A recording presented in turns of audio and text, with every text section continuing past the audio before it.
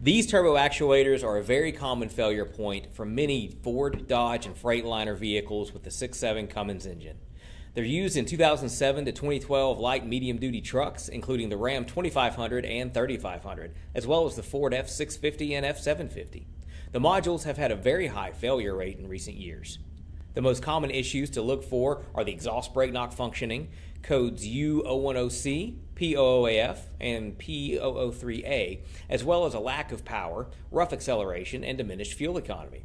These issues can cause a frustrating driving experience, and continuing to drive with a bad actuator can lead to more costly repairs and safety issues. At Circuit Board Medics, we remanufacture HE351 actuators to exceed the original manufacturer's specifications. Our actuators include the installation kit and gaskets for your turbo and ship out the same day your order is placed, so you'll have everything you need to get back up and running quickly.